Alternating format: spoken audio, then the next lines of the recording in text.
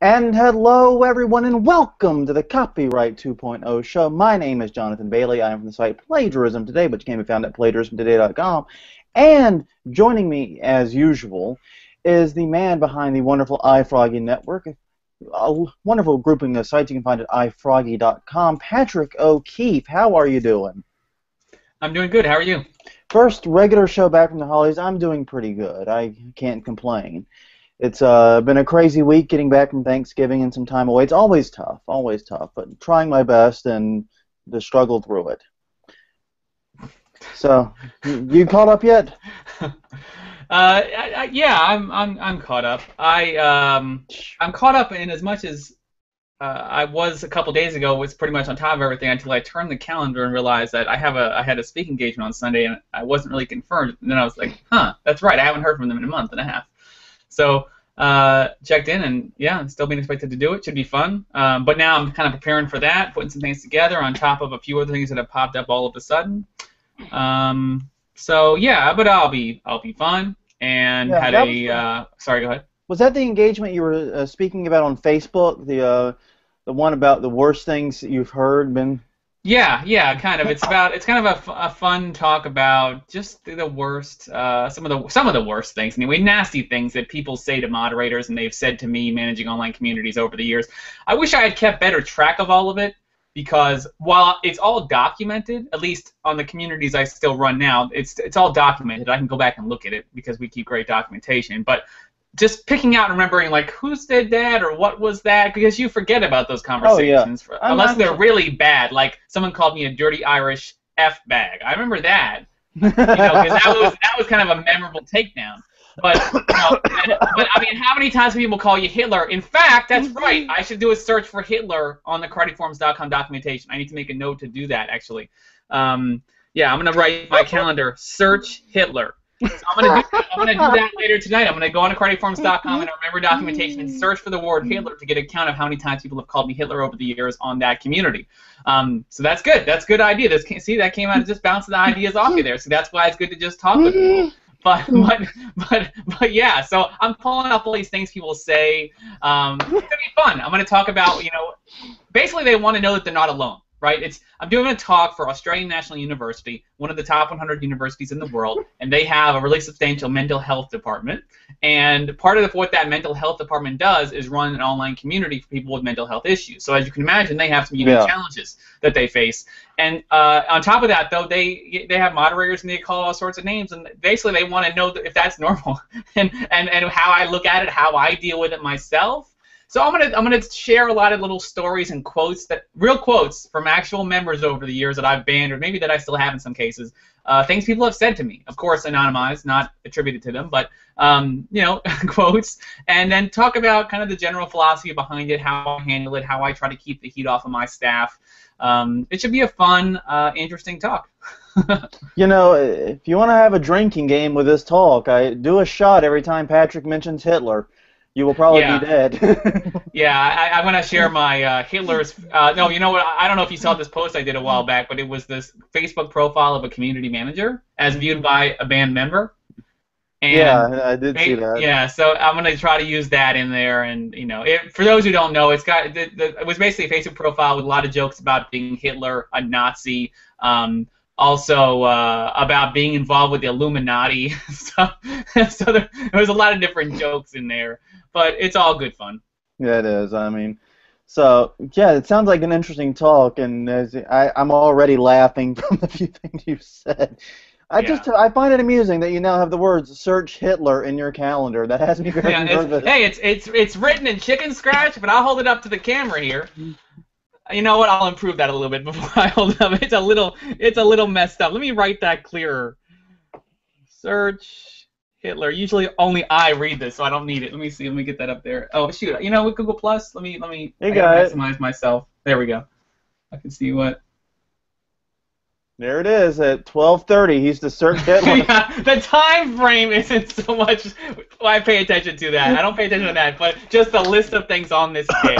And near the top is C25, which is my shorthand for Copyright 2.0 show at 5. No, there you go. But yeah, if ever you get caught under suspicion or on like a no-fly list or something, I'm sure the fact you would search Hitler in your calendar would be stated as a reason. Yeah. Oh Yeah. no, man! But seriously, it sounds like an awesome talk. I mean, I hope that there's some way I'm able to see at least part of it down there. 'Cause it sounds like it's going to be a lot of fun. But and I agree though. It's very cathartic because I mean, it's having I did community administration for a while. It's a very lonely job.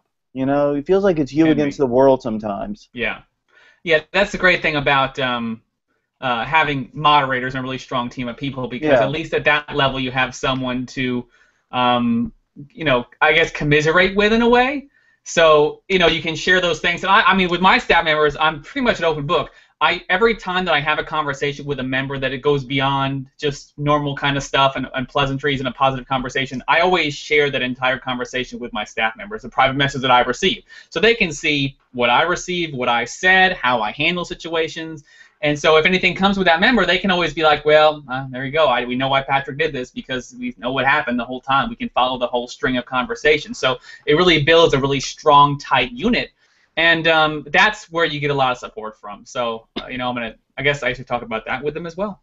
Yeah, put that on your calendar too. No. Yeah. Where I share all conversations.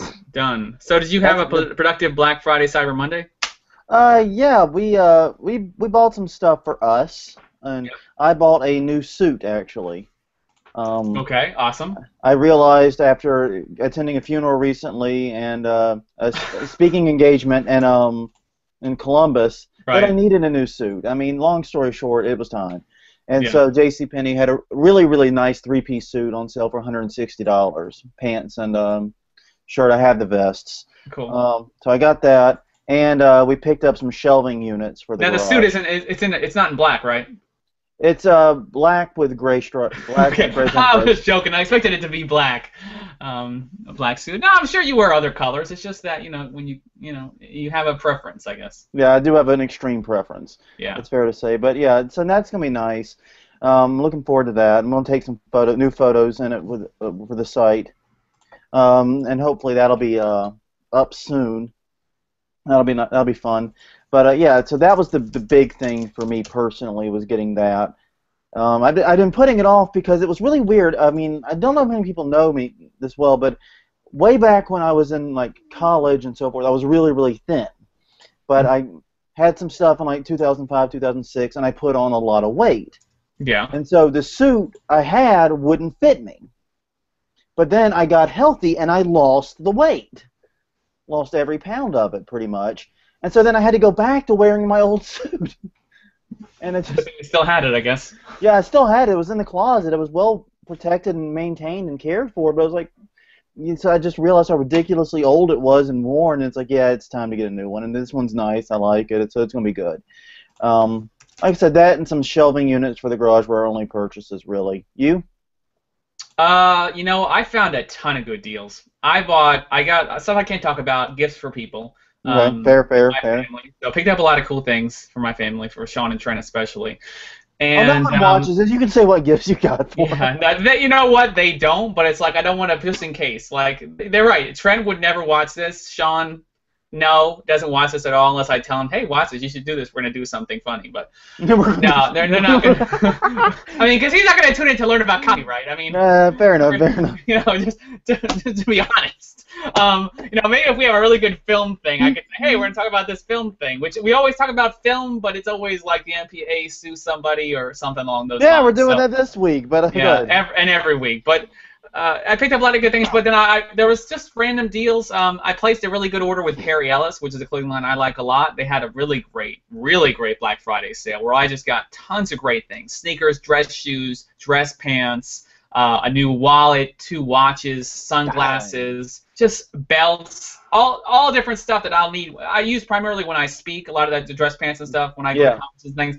But just a great, like buying pants for $20 at a regular $80, getting watches for like $20 are usually $80, those sorts of things. It was just a great deal. So I got all that. Got some T-shirts, including this one right now I'm wearing. I don't know, if you can read that. It says Biggie, Biggie, Biggie. Biggie, yeah. It's an allusion to the song by the Notorious B.I.G., Hypnotize. Yeah, Hypnotize, It's like hypnotizing. I actually know that song, yes. Yeah. So it's like a hypnotizing thing with the black and white. So I like this shirt. I got it for like $7. Yeah. Every time I think of that song, I think of the music video where he's driving in reverse, running from the cops on the bridge. Yeah, that's right. Diddy's driving him backwards, and yeah, that's an iconic video. But let's see, what else did I get? I got a PayPal here reader for your phone. You know, they can scan credit cards with PayPal. I got that because I got it for a profit of 301, so I actually will make 301. But I actually might want it because I feel for like business stuff I might actually use it. You can get it for free if you want. They have a rebate when you activate it. So you just get $15 in your PayPal account and it costs $15. Let's see, what else did I buy? I got some new pillows for my bed. There was a deal, some Calvin Klein pillows. They were $7 each. So that was a great deal. I picked up that. Gosh, what else? What else? Hold on one second, and I'll have a little more information. I have I actually, by some chance, I actually made a list of things that I bought. Yeah, I bought, like I said, some T-shirts. I bought a game recorder. Gosh, what's it called? The oh man, like I had the HTPVR from Hauppauge, you know that. But then I bought a new one that looks a lot easier and is going to be a lot more seamless to use and is much smaller, so it's more portable. I also bought a new PlayStation 3 because mine broke, and when I priced it out with the deal that was in place, I'm pretty much just going to sell my old one with a new hard drive in it. And, you know, whatever, some other things too, different things I can't even remember right now. But all in all, it was a productive Black Friday, Cyber Monday. Sounds good. Excuse me. But yeah, it sounds like you had a good time of it. Yeah. And most of that you did online, I'm assuming, right? Oh, all of it. Yeah, all of it. Yeah, all of it online. Yeah, we actually went to the stores for some of it. That's cool. But we actually did a thing where it's like we show up at like 4 p.m. and it's like nobody's there. Yeah. But the deals are still going on, because we knew the stuff that we wanted wasn't going to be like the stuff everyone was running for when they opened. Right. So it was like, well, just show up whenever we, you know, feel like it. Yeah. Yeah, I mean, it's funny to me, people complain about Black Friday, but I was thinking about it, and I had a thought. I was going to save it for a blog post, but I'll share it here. Okay, go ahead. You know, just the thought that, really, Black Friday on some level is, yes, people are getting deals and saving money, which they always want to do, but it's also kind of a form of entertainment for a lot of people. It's something to do, to go. Like, my mom went last year to Black Friday in the morning with a couple friends of hers. And it's not that she had to go because she really didn't buy much, but she just had a good time going. And spending time and, you know, looking at the deals. And so to me, though, with the danger of Black Friday, right, the stampedes, the danger that occurs, I was thinking about it, and really, on the whole, Black Friday can't be any more dangerous than going to a concert or a sporting event.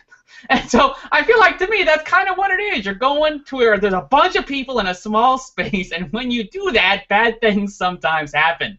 And that's what gets reported. So to me, it's like, hey, you ever been to a concert? Well, you've been to Black Friday then. It's the same kind of thing. Yeah, my only gripe with Black Friday this year was how much of it started on Thanksgiving Day. I kind of have a gripe with that, but, you know. Yeah, a lot of people do. I had a thought about that, too, that I deleted. I was going to post on Facebook, but I didn't. And that thought was that I don't have a problem with it because America. It's freedom. Freedom. Freedom. Want to do it on Thanksgiving? Let's do it. And, you know, you don't have to. No one has to do anything. And, yeah, no. You know, I mean, my parents work my brother and dad both work Thanksgiving. You know, they work in an industry where you don't take it off. So it's just the way it works sometimes. Yeah, and that's very true. And so it's not necessarily... We can't all be plagiarism consultants with an illustrious job. Oh, well. Well, my thing is Christmas creep, though, you know? Christmas creep. Yeah, I get you. It's not so much the Thanksgiving itself, or, oh, it's so horrible making people work on Thanksgiving. Right. But it's like, look, they put Christmas trees out before the Halloween stuff hits. Yeah. I mean, there's a point where Christmas is like half the freaking year. We just... Yeah. And it seems like there was originally a line there. That was like the kickoff for the official Christmas season, and now we've kind of blurred that a little bit. So that's more my issue than, you know, people working on Thanksgiving. But I mean, I don't know. At some point, it's going to be June, and we're putting Christmas stuff up, and I'm going to be like, oh God. Follow the money. I mean, that's the sad truth. You're right. The sad truth is you're completely right. You're completely right. Well, while you're on the roll of being right, you want to talk about some copyright news that we can be right about? Sure, let's try. Let's do our best to not mess this up too bad. Well, the big story this week, Hotfile, the famous cyber locker service, is already no more. They reached a settlement with the MPA, the Motion Picture Association of America. They will pay $80 million in damages, and they had the option of staying open, apparently. This didn't actually close them, but the judge ordered them that if they were going to stay open, they had to use digital fingerprinting technology to filter copyright infringing works, and Hotfile apparently either unable or unwilling to comply. Said, nah, it's okay. We'll just, kill it. And that's exactly what they did. So Hotfile is already shut down. If you go to the hotfile.com domain, there's a fairly generic message. I'll just read it real fast. It says, as a result of a United States federal court having found hotfile.com to be in violation of copyright law, the site has been permanently shut down. If you are looking for your favorite movies or TV shows online, there are more ways than ever today to get high quality access to them on legal platforms. And so that's the end of Hotfile, as it were. This also, by the way, it's worth noting, puts an end to Hotfile's countersuit against Warner Brothers. Remember, they had that whole tiff where Warner Brothers allegedly ordered the takedown of some non-infringing files. Hotfile was going back at them over that. That puts it into that claim. Yeah. And, yeah, it basically brings an end to all of the Hotfile-related action at once, and Hotfile itself. So does Hotfile have a lot of money? Very good question. I do not know. I don't believe so. No, I believe this is one of those paper settlements. Yeah. You'd have something on the record that, hey, this is what we settled for, even though we might not ever see it. I was just curious because they do mention the idea that they're in this article that they were indistinguishable from Mega Upload, and that was an argument that they made, the MPA. And Mega Upload, of course, the thing with them is people are suggesting they have a lot of money, because they monetize some of the downloads and encourage people to upload things and be rewarded and so on and so forth. So I don't know if Hotfile had done a similar thing and maybe amassed a pile of money in the process. And Hotfile did do a lot of that, but Hotfile also was never as big as Mega Upload or anywhere near. Right. When they had the affiliate program, it was mentioned in the initial ruling. Because remember, Hotfile was found to be infringing. They were found to be liable. The trial that was scheduled for Monday was solely on the issue of damages. Right. It was not actually going to be about Hotfile's liability. That was already that ship had sailed. So that was one of the issues that was raised whenever they talked about Hotfile's liability. So that puts an end. So yeah, they did all that, but yeah, I mean, it's hard for me to believe. And maybe I'm wrong. Maybe this was a huge business and it had $80 million in its back pocket or $80 million in assets, but maybe I'll be surprised. But I don't personally imagine Hotfile having $80 million just to turn a check over. Yeah. I mean, it seems like a lot. I mean, Chem.com and Mega Upload obviously did very, very well for themselves and had significant assets that were able to be seized. But yeah, I don't think that's as true for Hotfile. Right. So I guess, we'll see. Maybe we'll hear something if they actually do pay the settlement out. But yeah, it could be a deal where it's like you said, they settle for it, though the MPA knows realistically they're never going to collect a good chunk of it. Right. It's not to say Hotfile doesn't have some assets that might be valuable and some money. Just I don't know if it's $80 million. But yeah, I mean, this is I think this is the biggest CyberLocker closure like this since Mega Upload. So this is a pretty huge deal. But it's also worth noting that, CyberLockers have kind of been on the wane since Mega Upload's closure. They haven't been really as strong as an industry. Imagine that, the number one company in the field gets shuttered suddenly and police and raided and seized, and the industry's not doing so good, Right. Imagine that.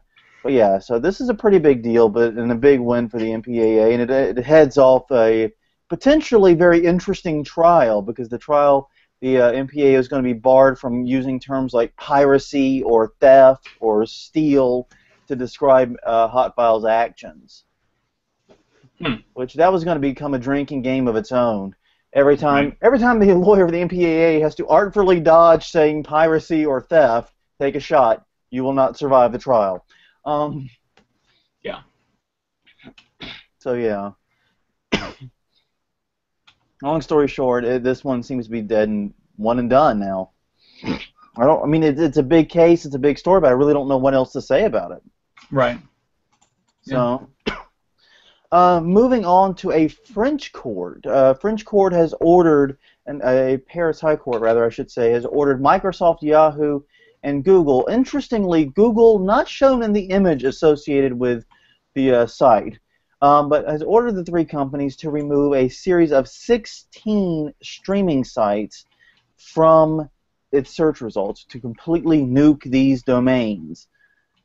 This is the first time this court was initially asked to rule on whether or not ISPs in the country should be ordered to block these sites, which has been happening pretty regularly in France. But the court went a step beyond and ordered the search engines to also remove them so they can't be found via search engines. It's unclear if it's only going to be search results in France that are missing these sites or internationally. But yeah, sort of a new step in this process. Yeah, yeah, and one article mentioned here specifically is, well, one thing mentioned also was a different case in Ireland where they're going after Kick-Ass torrents. I think we might have talked about that. Yeah. It sounds familiar because that's actually a site that I actually am familiar with. Don't say actually twice. That's a lot of actuallys there, but it's a site I'm familiar with because I come across it, I think, in getting keyword searches for my book, and yeah, so I think it's interesting the balance between the search engines and kind of freedom of information. You know, it's not really true freedom because they're private companies. They can control their indexes, and Google certainly has exhibited, put control in place over their own indexes when it suits them or when there's a reason to do it. It's kind of the conversation we had with Ben Scheffner a little bit because, talking about how Google's role in that and how much they should do versus not do, and where's the balance in keeping the Google search index not in anyone's pocket, I guess. Not specifically in anyone's pocket. So this is tough. Google obviously can have a big impact by blocking pirated websites that are known to be pirates. I don't know. I think it's interesting when we see these sorts of rulings. It's interesting how they seem to be more accepted outside of the U.S. Yeah. Like overall, in general. Yeah. I don't know about the UK specifically. I don't know how this has come out about over there, but in many other large countries that are not the U.S., it seems like these are rulings or these ideas, a suggestion of blocking search sites from being searched or specific websites legally doing it, not just relying on the company to do it. Seems to be more accepted in other countries, and I don't know if that has more to do with, sort of the strong founding principles, in America of our Constitution, of freedom of speech, and how people hold on to those and how they view government interaction. But it's interesting to see. Well, I mean, and it's one of the things. America has that image of being a copyright maximalist, of being the one strong-arming all the other countries into, taking these radical steps to enforce copyright, when in reality, there's a lot of things that go on in other countries in this name of enforcing copyright that don't happen in the U.S. Right. And maybe U.S. companies played a role in lobbying for those, but it doesn't seem to be the U.S. government doing a lot of the work. So, take it for what you will. I mean, SOPA and PIPA famously got shot down here in the United States, but yet SOPA and PIPA-like activities are taking place in other countries every day. If we reported every time a site blocked a country ordered its ISPs to block a site, we'd be here all week on the podcast just on those stories. So, and long story short, is it's a situation where I think America's image is different from the reality in a lot of ways. You don't say. I know, radical, isn't it? Yeah. I'm curious about market share in France. I'm actually pulling up the StatCounter global stats for search engine market share in France. Here in the U.S., Google has, extremely dominant share of the market. I'm curious what the status is in France. It shouldn't be taking this long. Come on, Google. Come on, StatCounter global. There we go. All right, yeah, Google has a similar domination over there. According to the StatCounter, and this is the aggregate numbers from every site that serves the StatCounter web counter code, which is pretty popular. I use it on my sites. It's a pretty popular service, so it's good general trending. Google is 92.93% in November of the market over there. Meanwhile, Bing comes in second, 2.89, followed by Yahoo at 2.29. Now, let me compare that to the U.S. I wonder if Google is even more powerful over there, 92.93 in France, and in the United States, we'll see in a moment. It's waiting for it to load. In the United States of America, Google is 79.63. So, that's less than I thought it would be. And so France, actually, Google is more dominant. They'll have more impact over in France. Over here, Bing has 10%, 10.61. Yahoo has 7.19%. Really? Bing has 10%? That's kind of surprising. Yeah, Bing has 10% of the market. That's actually down a little bit in the last few months. Worldwide, Google's at 87.95, though. So worldwide, the U.S. is below the average. I don't know. Maybe that's just because of Microsoft's efforts to market itself in the U.S. more than maybe in other countries. I don't know. Yeah. I'm not sure. I would still like to see a really competitive, service to sort of go toe-to-toe with Google. Bing and Yahoo obviously haven't been able to really do it. Yeah. So I would like to see a truly competitive alternative search engine. Yeah, Baidu, who we're going to talk about a little later, they have 1.01% of the global market, and they're a China-based search engine, right? Yeah, they're based in China. Yeah. I mean, I'm just curious how dominant they are in their own country, and then we can move on. I thought last I'd heard they were pretty dominant. Yeah, I think they are. It's just China doesn't generate a lot of internet searches yet. Right. That will probably change, though. Numbers alone indicate that if that's not the case, it will be the case soon. Yeah. And let me see. There's a note here. Huh.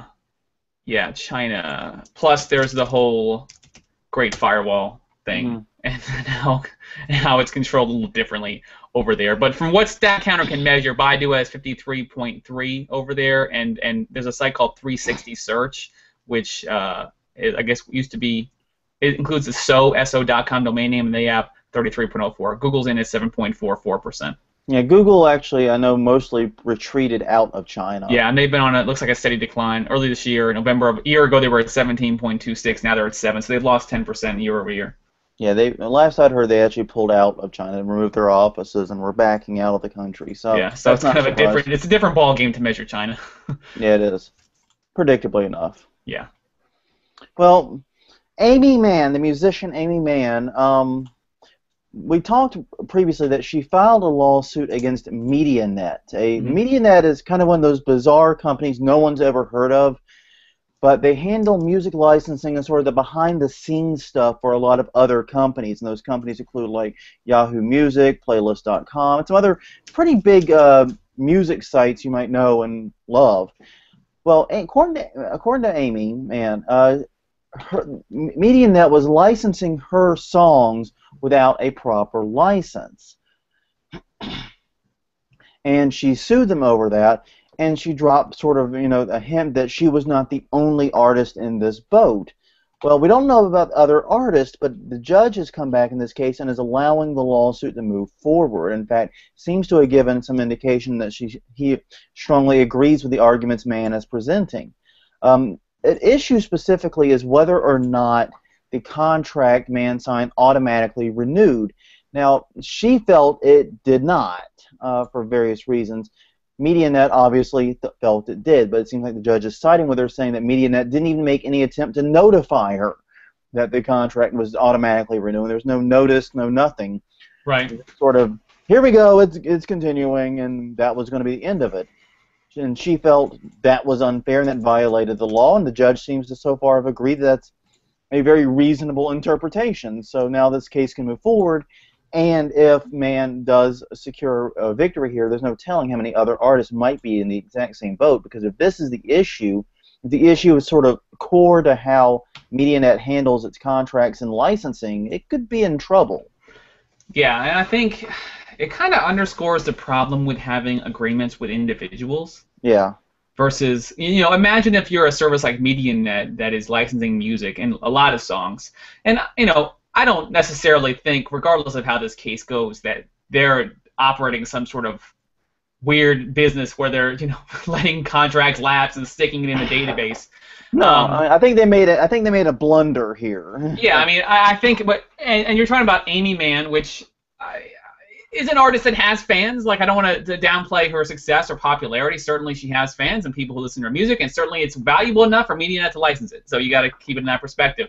But you can say she's not the most high-profile account that they have, and that doesn't mean that it's okay to just take her work and use it. It certainly doesn't. But again, going back to the whole idea, if they had to manage these relationships with every artist in the world, that's unwieldy. and just doomed to fail. I mean, of course, you can have a computer analyze those things, say, okay, XYZ, it's time for this person to renew. Automatic email goes out. Click a link to renew. Click not to renew. Whatever. You can probably automate the process, but it's easy to see how in all the artists one might slip through.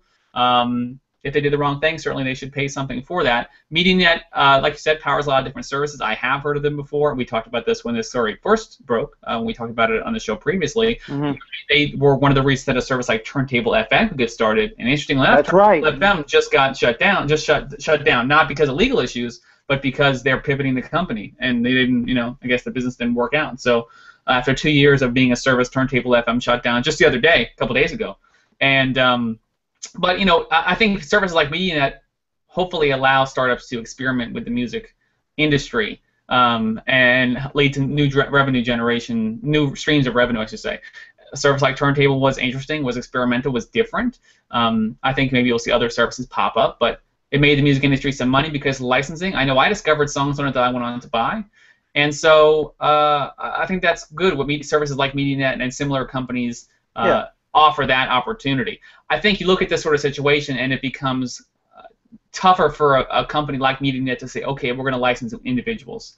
I think, you look at that situation because you always want someone else to be dealing with that. You want one of the big four. You want the big independent one. I forgot their name. Merlin, is it? Yeah. Is it Merlin? Merlin deals with a lot of the independent labels, independent music companies. I mean, that's good. They can kind of get all those things in line and update it themselves. I think that's really what maybe this underscores in some ways. And again, if they did the wrong thing, they should pay, and I'm sure they will. Yeah, and one thing that's interesting is this does underscore sometimes the importance of middlemen in this industry.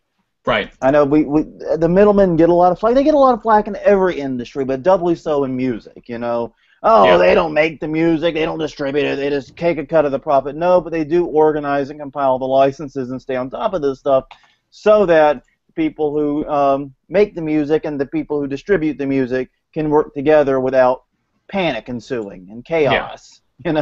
Yeah, I mean, middlemen are always vulnerable, but they're vulnerable if someone else can do the work they do. So I think that's the tricky thing here. MediaNet doesn't necessarily want to manage all those relationships, and kind of the way it's set up already kind of works against that. People don't sign publishing contracts and performing contracts or whatever. They don't sign over their rights to licensing companies, generally like MediaNet. They sign them over to the intermediary, the publishing company, the label, who then licenses the works to that company, who then do it to someone else. So there's a few middlemen in there, really, but as long as you're indispensable or you've set up the industry to work in your favor, where it's hard to exist without working with you, then you might be all right. Yeah, and that's just it. It's not a matter of are you or are you not a middleman. It's what do you do to earn what work are you doing to improve the marketplace? And there are plenty of middlemen, I think, out there that don't do enough or don't do anything to improve the marketplace or to help the transactions, and there are many who do. Yeah. And obviously, these licensing firms are companies that do help, and we're seeing that again and again and again in these types of situations where things like this get possibly messed up and big damages are possibly going to be awarded. So yeah. Hopefully, I'm hoping this is not a systemic problem for MediaNet, and that this is a problem that was just a one-off issue, and that they're going to address it and move forward. I'm hoping that's what it is, but I'm worried that this could be a more serious issue for them and a more broad one. So I guess we'll find out. Well, moving forward to our Baidu story, Yoko Tudou, I'm calling it that. There we go. That works. It's described here as a Chinese online video site, and they recently won a copyright infringement case against the search engine Baidu, which, as you just pointed out, has a majority market share of the search market in China. Baidu has been ordered to pay 491,000 won, or 101,000 US dollars, for illegally hosting 18 Chinese television shows that Yoko Tudou had obtained licenses for, or according to this, exclusive rights to. So, long story short, Baidu's video hosting service got dinged. I don't know how major of a hit this is for them. They seem like a pretty large company that won't be too bothered by $100,000, but still, a pretty important victory in a country that has a reputation for letting these types of things slide. Yeah, and has it ever mattered as far as whether or not the work was Chinese or not, as far as like how it's been enforced over the years? I I wouldn't do know. think it's been easier for Chinese artists and Chinese companies to enforce their rights than for outsiders. I do think Right. there has been an element of that. But I think a lot of that is because working within the Chinese legal system is very difficult in many ways. So it may be one of the issues in it. But yeah, definitely there's every case I've heard of Baidu being dinged for something like this, it's been Chinese authors or Chinese television shows, etc. Yeah. So I think, but yeah, I mean, it's interesting to see it happen. And I guess we'll see if it becomes something where they also do this more with international companies. And Baidu, of course, is under intense pressure from international bodies right now. We talked about, I think it was last week, a massive lawsuit against them from various international forces. So I guess we'll see what happens. Yeah. Maybe the image will change. Well, this next article on Torrent Freak, we talk about something of a milestone for the site FilesTube. They have hit, as of this week, their 10 millionth DMCA takedown notice with Google. 10 million DMCA takedown notices with Google. That puts them in very nearly double the nearest competitor, and a runaway site in every regard. In this transparency report, makes it pretty obvious who's being targeted by both. The BPI is the #1 filer with them. That's the British recorded music. That's the British music industry, and the U.S. counterpart, the RAAA, is next. Between those two, you have about 6 million of the 10 million notices filed. So there you go. But yeah, pretty what would you say here? Pretty much a deeply unwanted superlative, perhaps? Yeah, I mean, it depends. I think some people might wear this as a badge of honor, and I suspect they will, such as when I ban people. It's a badge of honor for them, for some of them. Some people might use it as, people spin it how they want to spin it. I've had, plenty of users over the years do that exact thing and say, I was banned just like XYZ. All the good people get banned. Yeah, they sure do. And so, FilesTube, from what this article says, a Torrent Freak seems pretty much like they don't care. Pretty much like they would be the type that would say, oh, look at that, look at us, we got 10 million now.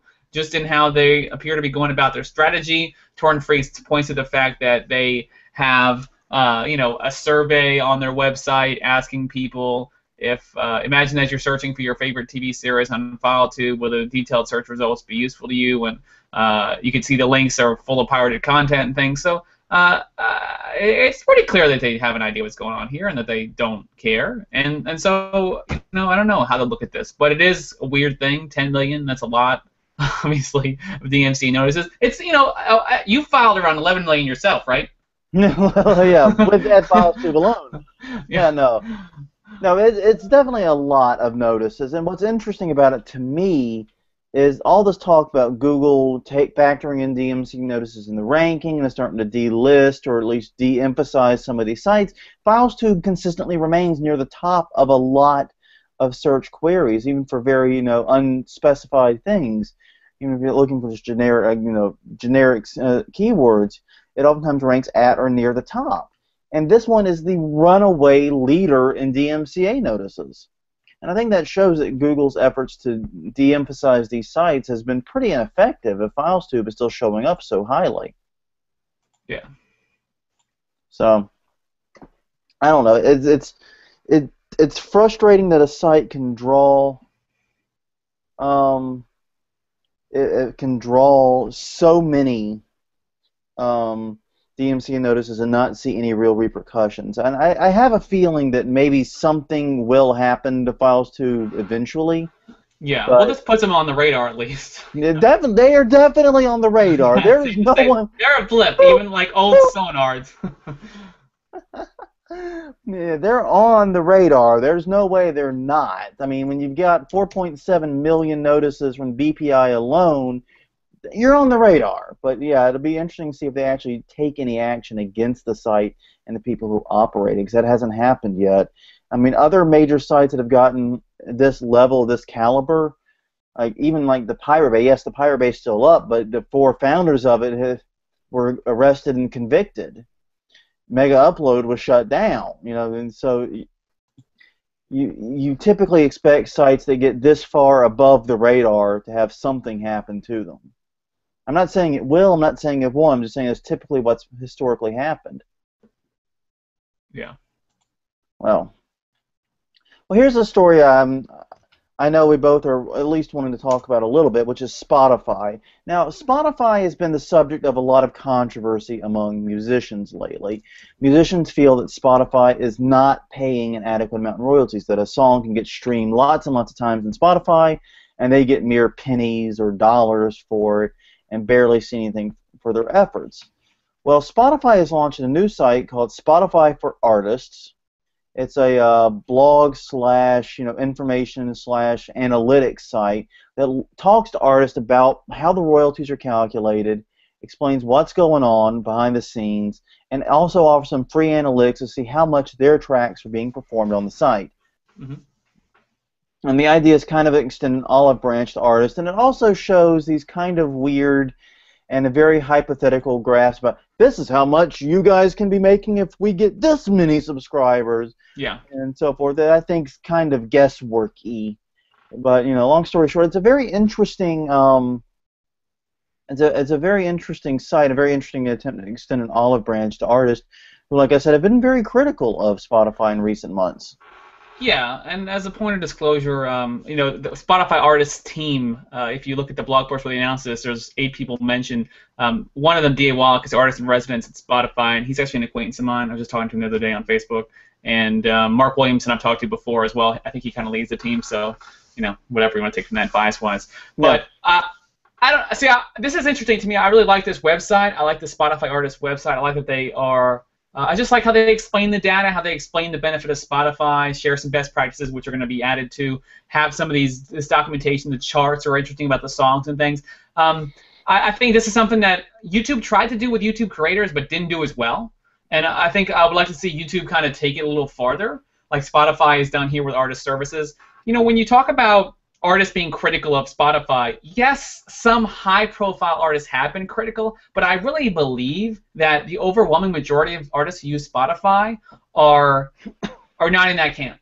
They're just quietly either liking the service or seeing how it grows. And because there's a lot of music on Spotify, there's a lot of artists on Spotify, and we get, obviously that when a big artist, when somebody, who in this article it's mentioned, when who's one of the artists here? Tom York says something. Of course, people are going to report that and pay attention to it. But overwhelmingly, artists are either pleased or ambivalent to Spotify right now. I think most artists that I've spoken to are in kind of a wait-and-see approach. Right. They really don't know where this is going.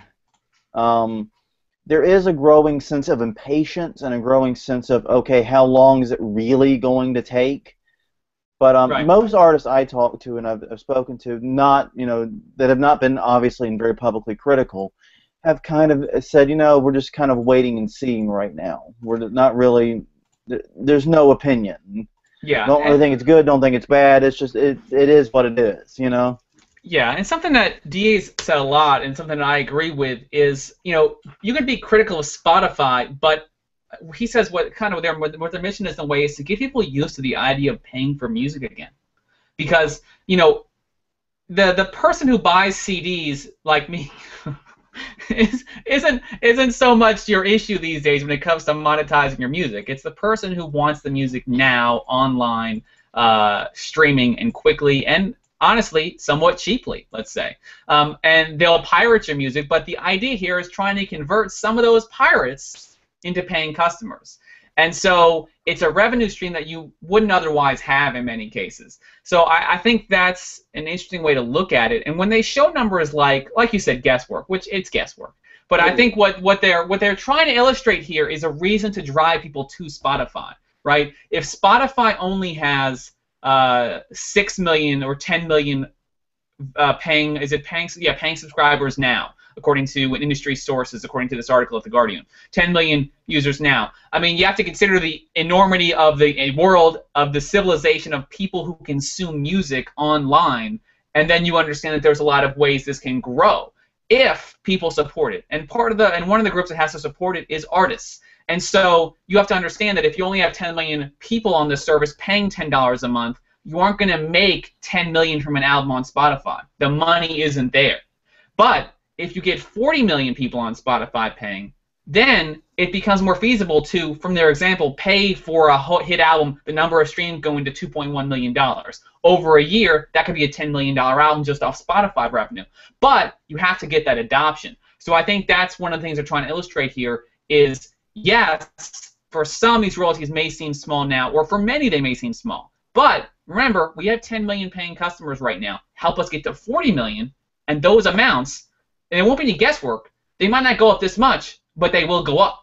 So I think it's an interesting thing. It's an interesting number to put out there. To share some of these numbers, they said, for example, a global hit album, January 2013, actual monthly royalties right now, or a global hit album, meaning a top album, #1 album, $425,000 in a month from streaming on Spotify. I'm surprised it's that high. Like myself, that's a lot of money. Yeah, Miley Cyrus is doing very well. Yeah, I mean she is. Hey, but if they get to 40 million, that's $2.1 million.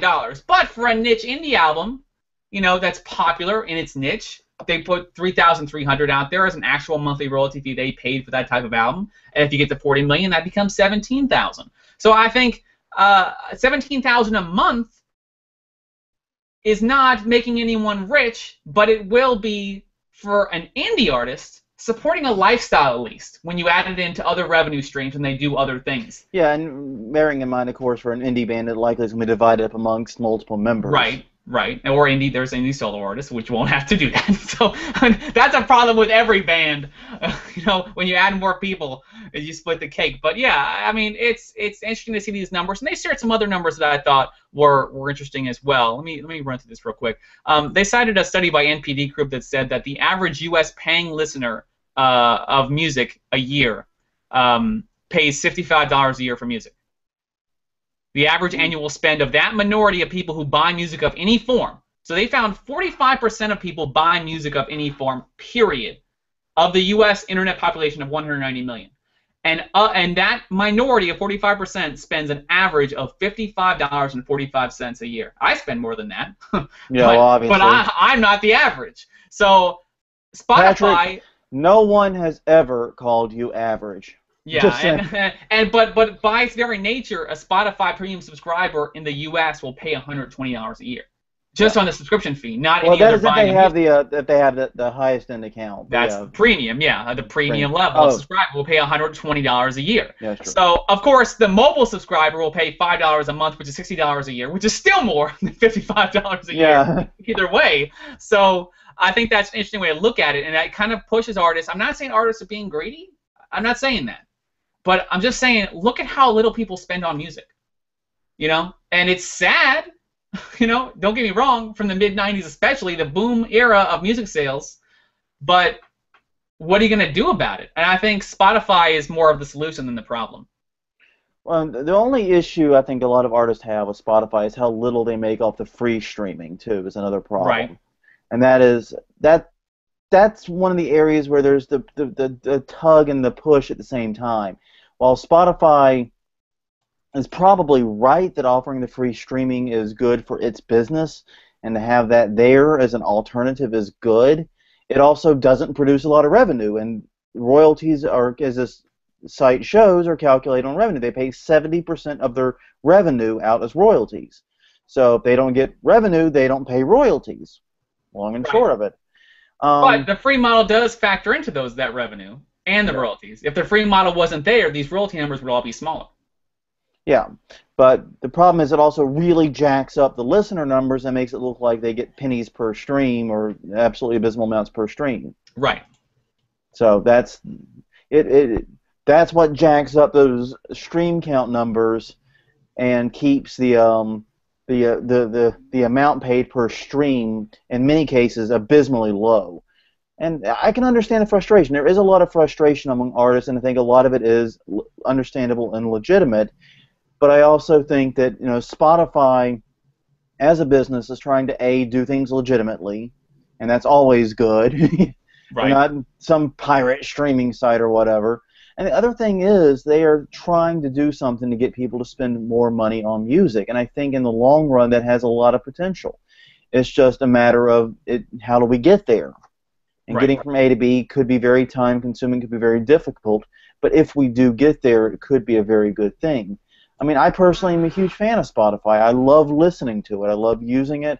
I mean, the power of Spotify is I have a friend of mine who's a guitarist, and I was at a show. He was an open mic event he was hosting, and he talked about he's doing a Christmas comedy thing coming up on the 14th. And I'm like, oh, I have an anti-Christmas list full of Christmas parodies and stuff in Spotify. And so I pull out my phone, and I share him that list from my phone right there in the bar, and he's going to go home, and he's going to listen to it, and he may even do covers of one or two of those songs, which will in turn generate ASCAP or BMI, depending upon, you know, who's licensing. They may generate other licenses and royalties, and so it could help further down the road that way. Yeah. And I think when you talk about getting there, I think that's part of what they're trying to establish here is they need help getting there, right? Obviously, 10 million paying subscribers isn't going to get there. No. So they need, and I mean, and I don't know that I expect that to be there anyway, no matter how you split the money up. But they need more people to get there. And just let's see a couple more numbers here that were interesting. They have what is this research that I guess from the same NPD Group research, but the average value of the U.S. music listener per year is $25. The average listener of Spotify customer per year, free and premium. So what the free makes on ads, what premium pays, is $41. So the average Spotify user is worth more to the music industry, is paying more money than the average or the average consumer in general. And they pay 70% to rights holders. Anyone who might not know that, I didn't know the specific split, but 70% to rights holders, 30% to Spotify. And what else do we have here? What else was interesting? And also they make, they do mention they pay about $6,000 to $8,000 in royalties, $8,400 per 1 million listens. They have some kind of anonymous figures here, or they don't really cite the figure specifically, but they say like an example, video streaming service pays $3,000 per 1 million listens. Probably saying YouTube, for example, which I could buy. I don't know. It depends on the CPM of the ads I've seen.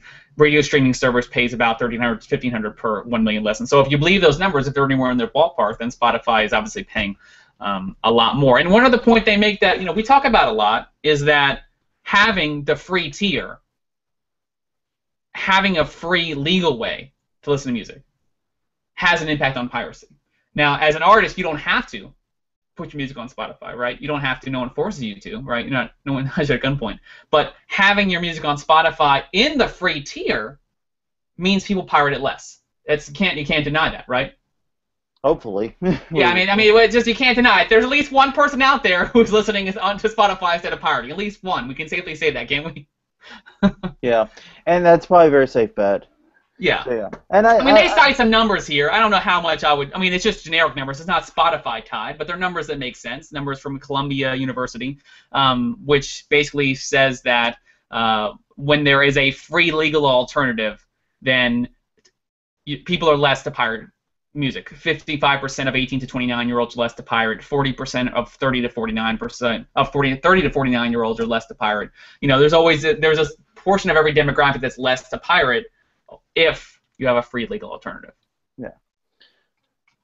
Well, of course, some artists might say, I don't want my music to be free, in which case they don't have to put it on there, right? Yeah. But that's your risk. You do incur the risk of being pirated more. Yeah. So, now one thing I did find interesting is they talked about how they are building up their Spotify artist profiles to hopefully include ways to sell merchandise directly through it, and also to help further promote social media and other avenues of connecting with artists. I thought that was pretty interesting. Yeah, not to miss the forest for the trees here with our royalty and copyright talk. This website and their stuff is about more than just that. They did launch this analytics platform, and that's all pretty interesting. Yeah, I mean they did a lot of stuff. The analytics platform, you have to verify yourself through some process, but then you get access to free statistics to see how often you're being streamed and what you can do to improve that. Yeah. And so yeah, there's some pretty cool stuff in there. I mean, this is some good artist outreach. You Yeah. know, and even the artists that are skeptical of Spotify, I think, should at least listen. You know? Yeah, and it's interesting to see how they're, and it's easy to see how they will and have already in some ways kind of make it more feasible to connect with fans on Spotify, to tie in, when I'm going on tour with who is listening to my songs. And you can see that they're kind of heading in that direction if they're not part of the way they're already with their new profiles where you can list where people are touring. It's not hard to see, again, if they haven't already, because I'm a Spotify free user myself. If I'm not on it all the time, it's easy to see where they might say, okay, well, we can tell that these people are listening in North Carolina. Well, this band's going to be in Charlotte. Okay, so then we can serve a little message to all those people who are listening in North Carolina and say they're going to be in Charlotte on this date. And so, that's kind of an interesting, kind of a different, exciting thing, too, to be able to match the opportunities that people have to give you money with the people who are actually in a position to do it, who are actually in that area, who are actually local, and who are consuming your music. Absolutely. There's opportunity there as well. Yeah, I agree. So I mean, I'm definitely excited about this because this is the kind of dialogue we need. It's right. Conversation. That's what I like most is real conversation. And hopefully, because artists kind of said, hey, we feel this, and Spotify said, okay, but what about this? Now we can have a dialogue. Yeah. That's conversation happening. That's good. I mean, that's the best part about it to me is now the sides are talking, and maybe now we can get somewhere. Yeah. That's what. It's not just two people shouting past each other. That's Yeah. what I like. So I'm glad about that, and I'm hoping that trend more than anything else continues. Well, our final story involves an embarrassment. Yeah, I'm interested to hear what you think of this story. Okay. That's my thoughts on the show. Good night, everybody. No, okay, long story short here, Patrick, you probably have encountered these at least somewhere. In 2011, the United States issued what are known as these forever stamps. These are stamps that you can use forever and never and never because no matter how much postage goes up, they will always remain useful. So you buy them now, and if postage goes up to $3 a stamp, you can still use them. It's fine. Send a first-class letter with them. Your only bet is if whether or not the Postal Service is here in 10 years. But long and short of it, one of the stamps featured the Statue of Liberty. I mean, why wouldn't you feature the Statue of Liberty? It's an American icon. Of course you would. It makes perfect sense to feature the Statue of Liberty on one. Unfortunately, it doesn't actually feature the Statue of Liberty.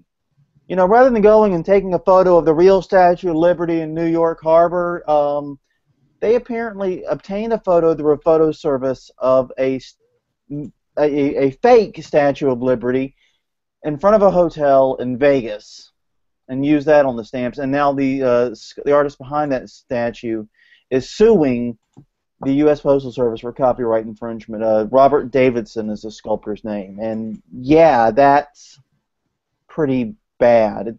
And looking at it, I mean, I've never really looked at the stamp. I just kind of have that, because at a glance, yep, that's the Statue of Liberty. But if you actually look at it, especially if you look at a photo of the real Statue of Liberty side by side, it's pretty obviously not the Statue of Liberty. The facial features are very different between the two. Yeah, I've never looked at it before myself. Here, let me pull up a couple of photos. Yeah, I mean, if you take a moment to look at the actual photo of the actual Statue of Liberty, you see pretty quickly that the two are not alike. And in fact, if you open up in the link I sent you, if you click the actual image, it opens up a gallery where you can see some side-by-sides and so forth. Actually, they don't show a side-by-side, but they do show the more shots of the statue involved, and it's just... Yeah, there is a side-by-side, you're right. Yeah, there is one, but not of the face, which is... Yeah, not close enough to be worth a damn. But yeah, I mean, they obviously are similar, and of course the Statue of Liberty is in the public domain. You can do this. Right. This is fine. But that's not that in and of itself is not a copyright issue. But they made several major changes to the way the face looked, to the way the robe fits, and the various parts of the statue to make it more, as this article said, sultry, which is not a word I want associated with the Statue of Liberty, guys. sultry and appealing, because I want my Statue of Liberty to be the sultry kind. Yeah, I mean, yeah, you're right. It's different, but I don't know. Maybe I need a different picture of the friggin' thing, but yeah, it is different. Well, I mean, what do you? Yeah. So it sounds like your perspective is the USPS made or whoever decided to make this a stamp made a silly mistake. They made a pretty bad goof, because this guy does have copyright in whatever is new in his work. And there are elements of it, the eyes and the nose and so forth, that are new. And long and short of it is, it's a pretty significant goof, and they've already lost one case like this dealing with the Korean War Memorial. They already lost that one, and it looks like they're on track to lose this one now for the same reasons. It's just, the issue is simple. It's someone else's statue. Yes, it's based on the Statue of Liberty, but there's still parts of it that are new, parts of it that qualify for protection, and some of those parts are on your stamp. I mean, it may seem silly, and in many ways it is. It was a silly statue to begin with, but yeah, this is one of those avoidable mistakes. Yeah. This is a rookie error. Yeah, I was expecting to see in the comments of stories like, you can't own the Statue of Liberty. Yeah, and the comments are quite different, if I remember correctly. Other stories I've not. That's right. This one doesn't have comment. No, it does. It does. It's kind of hidden. That's all, which is probably for the best. Yeah, which on Yahoo. We're linking to the AP's coverage on Yahoo News. So yeah, it's for the best. But, yeah. How was the sculptor not infringing when he copied the statue in the harbor? Good question, Vernon. And we just covered that. Which, I mean, most people might not be that aware that it's in the public domain. Yeah, the original Statue of Liberty is well into the public domain. Somewhere there's a dusty piece of paper somewhere deep in France where the original copyright on the statue. That is a very good question. Under copyright rules at the time, the Statue of Liberty may never have been protected by copyright. It depends, because I don't know what the copyright rules in France were. As you pointed out, that it was actually built, it was designed and built in France as a gift to the U.S. I'm unclear whether it ever had copyright protection, but if it ever did, that copyright protection long since lapsed. So yeah, that's one. It's just, come on, guys. I mean, really, you could have just sent some guy with a camera to New York Harbor to take a few pictures of the Statue of Liberty and been done with it. Right. You give him a DSLR camera, give him an afternoon to go take photos of the Statue of Liberty. There is, it is a national park. There is a national park website. I'm sure. I'm sure it has some pictures that were taken by the national federal government. Yeah, in the public domain. Yeah. So. I'm sure you could have found images of the real Statue of Liberty that would have worked. And the bad thing about it is, according to this article, the U.S. Postal Service was unaware of the mistake until a stamp collecting magazine did an expose. How often do you hear the words expose and stamp collecting magazine in the same sentence? Think about that. This is the biggest thing to hit stamp since adhesive. We got a big scope here. Jenkins, we're gonna blow this one wide open. It's not the real Statue of Liberty. Jenkins, stop the presses. We gotta run this one. It's just, oh my God. It's just, how do you mess it up that badly that a stamp magazine gets an expose?